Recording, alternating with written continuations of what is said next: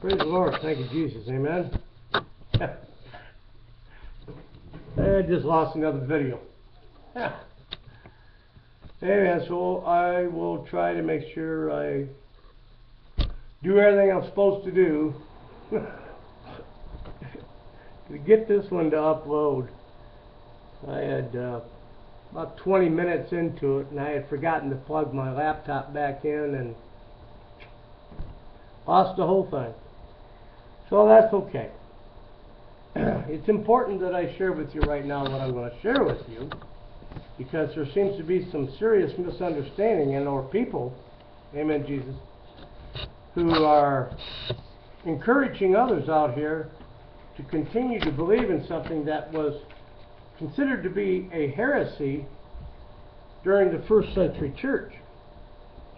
And that is that the resurrection has already taken place.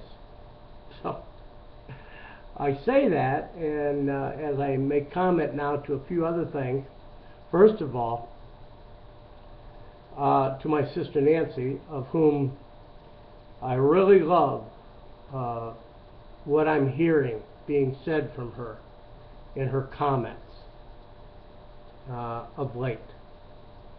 I really believe that there's been a major breakthrough for her, like she had shared. I do believe that.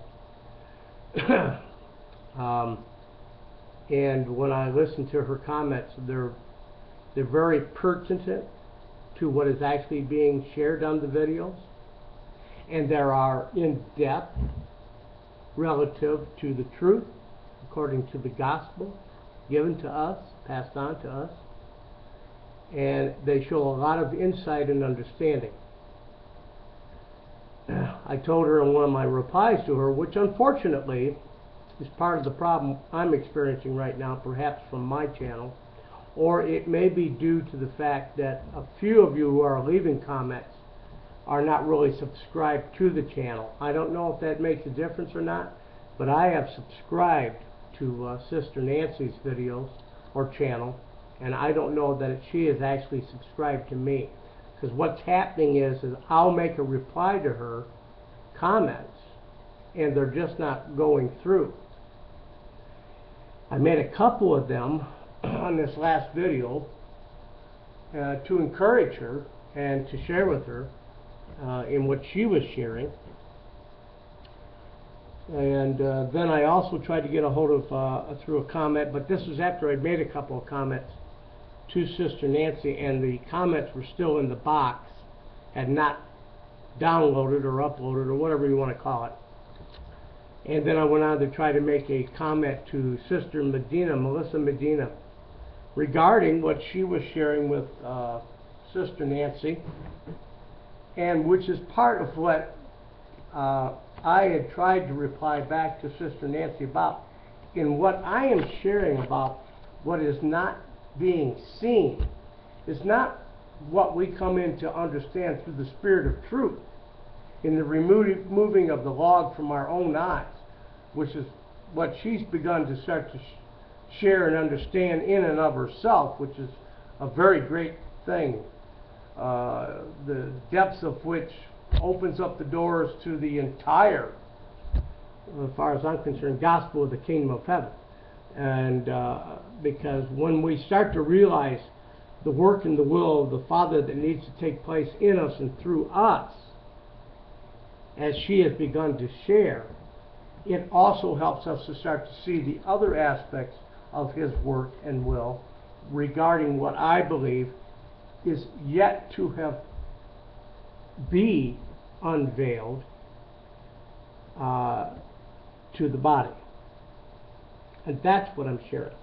Not what spiritually we come into in the new birth and through the baptism of the Holy Spirit, which is the cleaning up of the inside of the cup. Not that. Yes, you do. That's the first portion, okay, of the seeing, okay, and hearing. All right?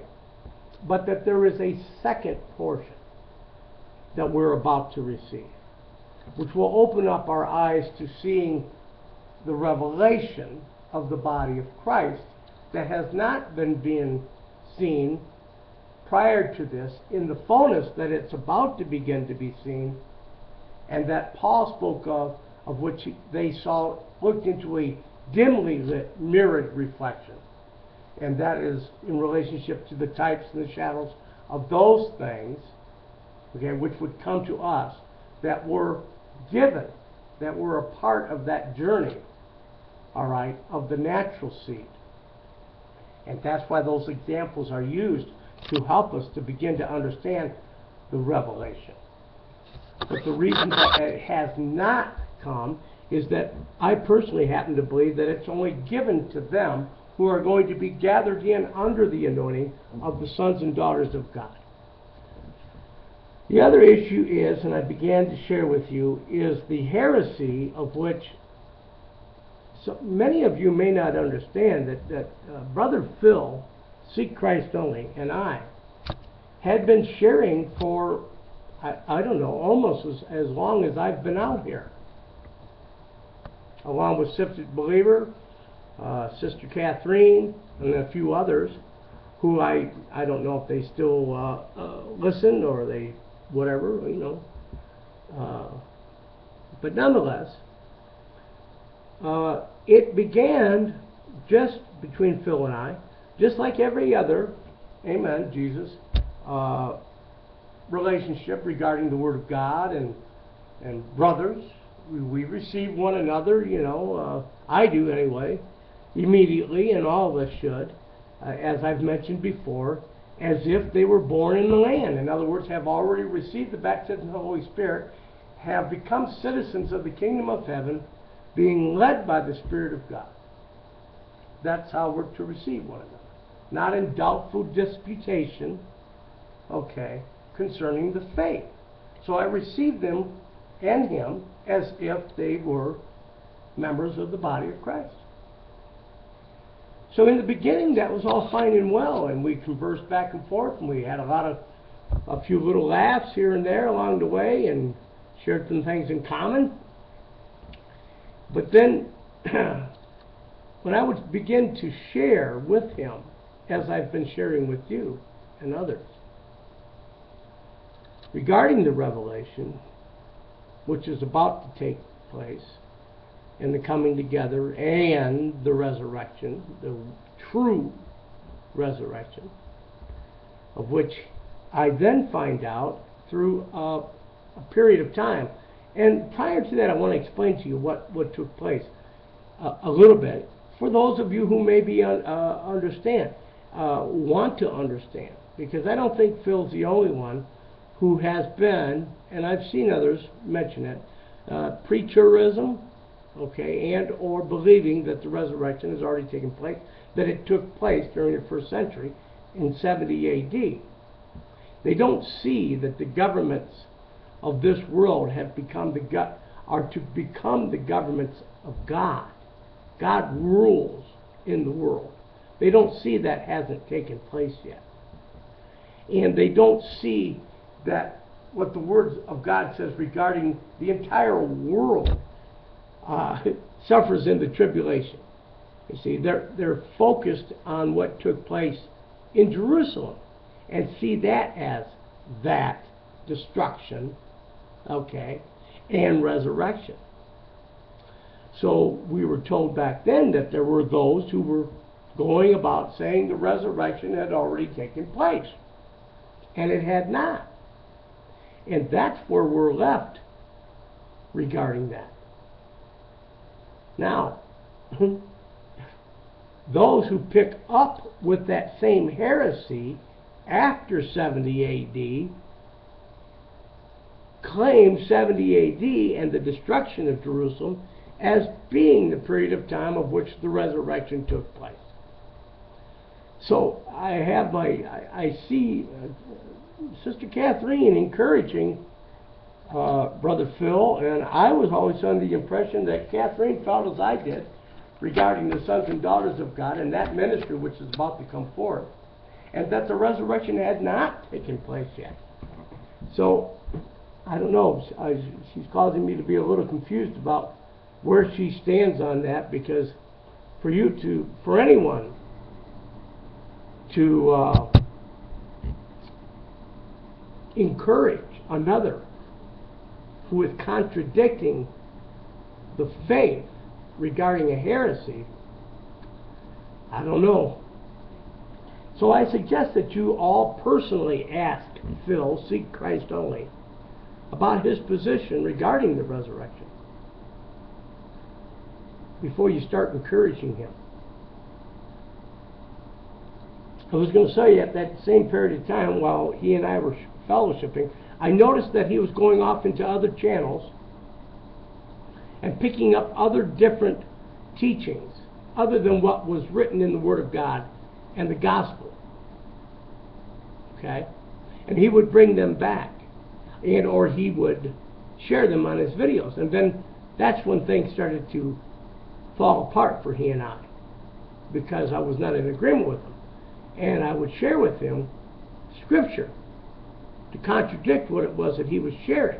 And he himself said he didn't believe in everything that that he was sharing. And I'm thinking to myself, well, brother, why would you share any part of anything that you've heard from somebody else if you didn't believe in everything that was being said?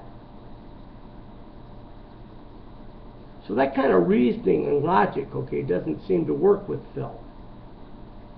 I believe there's a great delusion that has taken place for many, okay, and that unfortunately he's a part of that.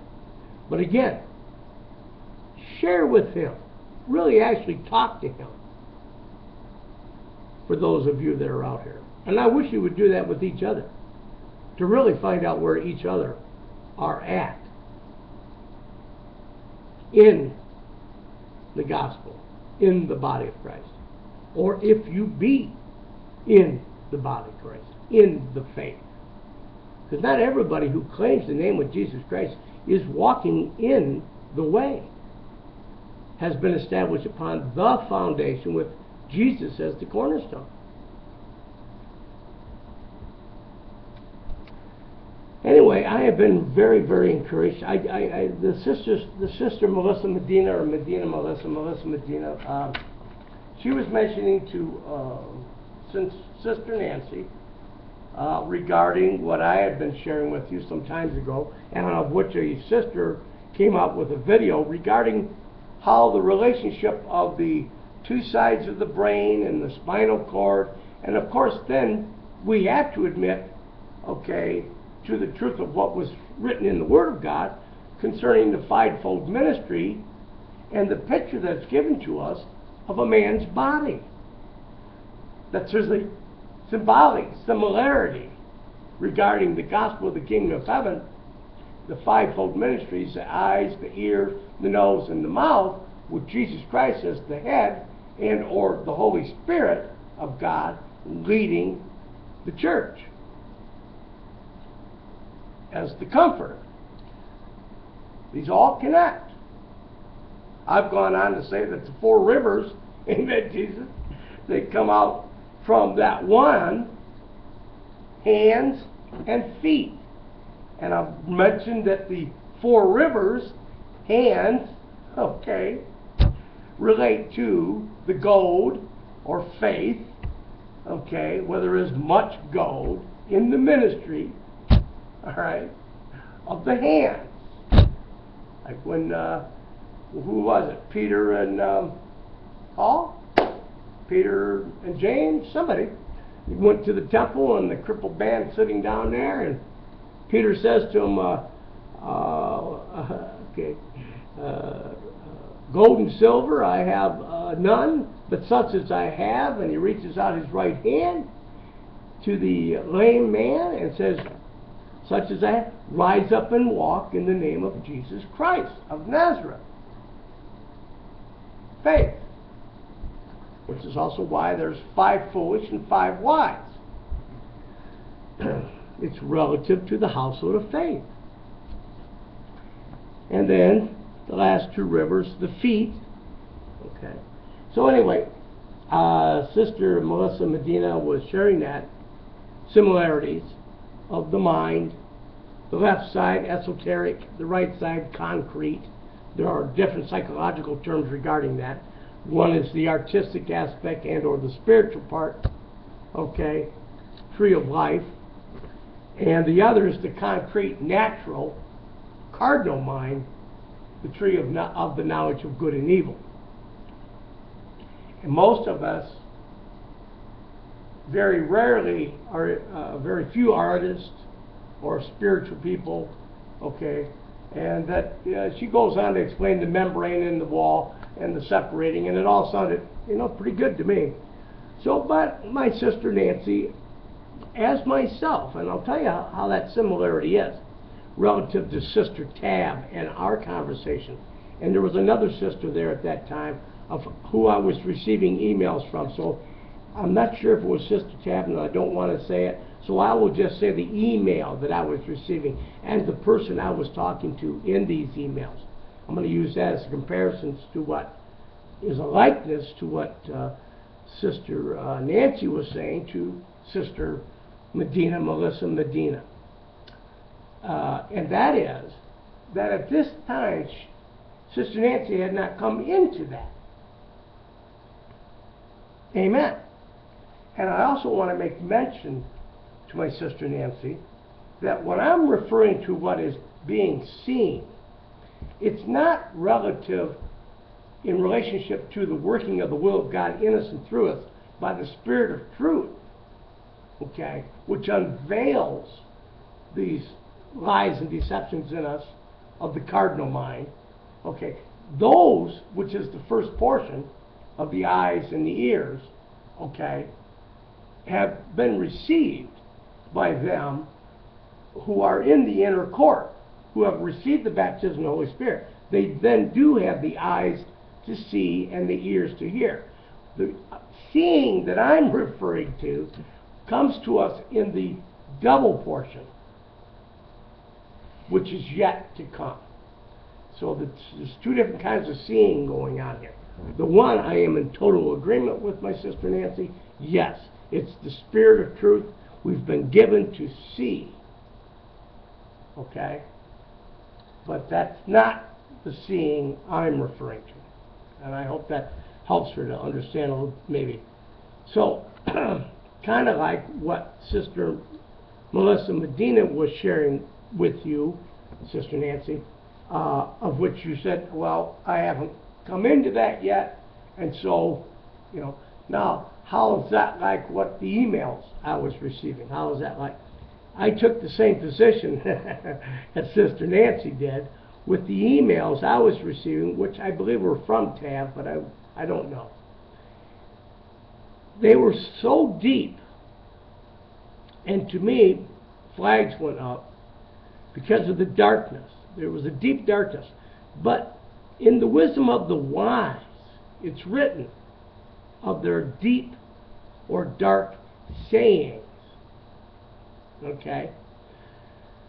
So I won't and have not discounted what she said. I simply explained to her, as Sister Nancy said to Melissa Medina, that I had not come into that.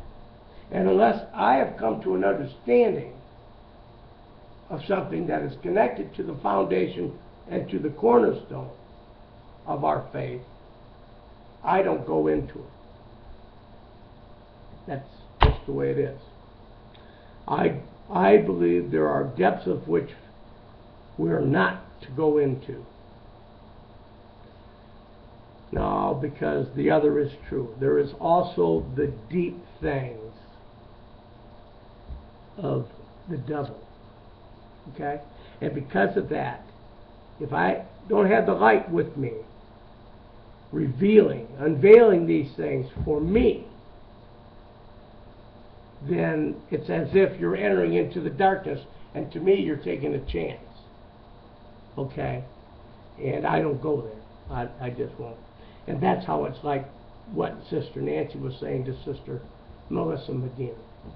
And a lot of things that Nancy is saying right now are really, when it's like I think about, actually myself, it's just perhaps things are a little bit different now for me because I've been around a little longer and shared these things over and over and over again for about 25, 30 years. Okay, it's not, that's why it's probably a little easier for me to share the intimacies of the understanding of the gospel of the kingdom of heaven as I've come to understand them, okay, than others who may just now beginning to try to share. Because it takes a period of time of learning and actually sharing it, okay, before it starts to flow, okay? It isn't that the truth isn't there. It isn't that they have not come into the understandings and that it's in them to share it. It's the practicing of sharing it that sometimes causes us to get, bound up, and we find it hard to share, to say things or explain them because we really haven't practiced it. Some of us have been practicing it for a longer period of time, practicing the sharing of the spiritual depths and the truths that have been shared with us and opened up to us. So, amen, Jesus. But I have noted that with my sister Nancy, it's like what they said about Paul, and I made mention to her about that, that in his letters he was weighty, but that in person he was really kind of meek, okay, and kind of uncertain of himself. But, and so when I read some of the comments my sister Nancy leaves, wow, they're pretty weighty, okay. So I kind of, I listen to I watch these things, I see these things, I listen to these things, and I'm encouraged by them, because to me, that likeness of Paul's ministry, I really think that when he mentioned that he was their father, he was referring to the revelation and having come to birth in that revelation. It's my belief that all of them who have come to birth in the revelation will have some strong similarities to Paul and his ministry. Because in the revelation that was given to him to give to us by God, he was the one who began it. God began it, that revelation, through Paul to us. That's why Paul was referring to himself as being their father. He was not referring to the gospel of the kingdom of heaven or of salvation. Okay? So, I spoke about Brother Phil and his beliefs of the resurrection already taking place. That's why I have turned away from him, because the Word tells us that we're supposed to. Now, whether or not you're being obedient or think it's just okay to encourage those people and not turn away from them, that's between you and God. I say that to Sister Catherine because she seems to, like I said in these comments, have encouraged Phil. I don't think she's aware of the fact of his position regarding the resurrection. I could be wrong, but I don't think she is. I would really hate to think that she would have fellowship with someone who is teaching a heresy, of which we know is a heresy, when we're told to have no fellowship with them. So, that's about it. Other than, amen, Jesus, a little late in the video, but I wanted to get into, there's so much relative to why we have been where we're at, and the realization of our being citizens of the kingdom of heaven, and then now coming into the revelation, which I assure you, all of them who come into the revelation, who, first of all, I believe you have to come into the realization, okay, that you're no longer, okay, even though you see yourself here in this realm, you are no longer here, but you are citizens in the kingdom of heaven. All right? But that when you get to that point and you actually enter into the revelation, without question, there's no more consideration for this realm whatsoever. That all your attention is focused on the building of the kingdom of heaven here on earth. If there's a reason why I don't enter into these households of faith now, it's because of the worthlessness of what they're doing. They're not actually living their lives in the kingdom of heaven as a community of believers. And we have it at this hour, okay, or prior to this period of time, as a trial and testing of our individual faiths. That we mature and grow, and as we do, we'll come to the conclusion, it's my belief, that from in and around the 60s, 1967, and or the 7-Day War, that from that point in time, the false fire began to come forth. Now, whether or not it was already coming forth in part here, there, now and then, well, that's totally possible. But to me, relative to those periods of time of which the Word of God speaks of, I believe that in and around the 60s, you can see what took place, not only upon the churches, and if you look back into that period of time, you'll see what took place in the mainline Catholicism came forth with the charismatic movement. Of course, they stuck that in the basement. Amen. And the same with the Baptists and all of the other mainline Christian faiths in and around the 1960s, which was also the period of time of the 7-Day War, of which they recaptured Jerusalem. Okay? That at that time, amen, Jesus, many were saying, Christ is here, Christ is there. There was an explosion of storefront Pentecostal churches established during that period of time. But at the same time, in the world, which could be seen more readily here in this country, we had the hippie movement, the love movement.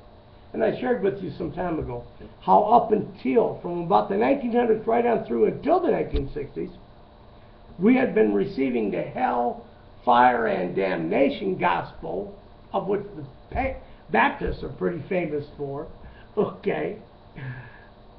But after that period of time, because I believe, it's my belief, that Joel's prophecy, just as they mentioned that the ministry that was given to them regarding the revelation and that dimly lit mirrored reflection was only given to them in part. That the fullness had not come, of which is about to take place. That along with that, on the day of Pentecost, because if you'll read the word closely enough with a fine-tooth comb, you will see that Joel's prophecy was that the Holy Spirit would come upon all flesh, not just upon the believers. And we see that that's exactly what took place in Jerusalem. The Holy Spirit did not come upon all flesh at that hour. So it's my belief that that was the in part fulfilling of Joel's prophecy. That the fullness of that fulfilling of that prophecy did not take place until in and around 1960s and the 7-Day War. Because if you will notice that not only did it something take place in and through all of mainline Christianity regarding the Holy Spirit and its movement, but it was taking place all over the world for man, all flesh. The hippie movement, the love movement, okay, this whole thing about the political upheaval and what people were seeing regarding the governments, okay, all of that began to change in and around that time. like a revolution began to take place. Because man, having the Holy Spirit come upon his flesh, and not to mention, amen, Jesus, the fact that it was at exactly that same period of time of which what? There was an explosion of knowledge. Going to the moon, computers, okay? Look into it and see if that's not what took place. Man would like to say, well, that was him, but I don't believe so. I believe that when the Holy Spirit had come upon all flesh, that its reaction to that went in two different directions. One, okay, in the increase of knowledge, of which man, seeing himself as his own God, assumed that he was just all this in a bag of chips, when it was really God moving things forward in an expedited form way to bring us to where we're at today. So that these things all began to start to take place and set themselves up. But that the other part of that was in and among the households of faith, when there was a renewal, okay, of the leading of the Holy Spirit in and among the church. And even that had its own divisions. Because from that point on, brothers and sisters, we go check it out. There was a marked increase in the division of the denominations throughout the world. So, where man takes that spirit in the flesh is into sex, immorality, lust, wanting more, drugs, alcohol, partying. Okay. I was a part of that party spirit during that period of time. Because I didn't ask the Lord in my heart and life until I believe it was 1976, 77. So I was part of that old hippie movement and smoking pot and all that stuff too. So I know what the spirit of the world and that party spirit is all about. But I also understand and know that there was a period of time during that of which the peace and love, as a matter of fact, relative to the hellfire and damnation gospel that had been preached up until that time, the hippie movement of peace and love seemed more in line with, because at the same time there was a lot of what they called Jesus freaks out here. Kind of a mixture between a hippie and a believer, all right, with the peace and love message. Okay? Those of you who haven't been around as long as some of us have not been here to see these things take place. And so I'm sharing them with you so that maybe you'll take an interest to go back and see how that could be relative to what I'm saying about Joel's prophecy being fulfilled, of which the Holy Spirit, Spirit of God, was spread out upon all flesh, not just the believers, but all flesh at that hour. So I don't want to go on much longer, and I'll make another video, because what I wanted to do was to bring you into where the scattering of the sheep back during the 1st century, which is what took place at the time of Jerusalem's destruction, or the destruction of the temple in 70 AD. That was the scattering of the flock, of which he said, amen, Jesus,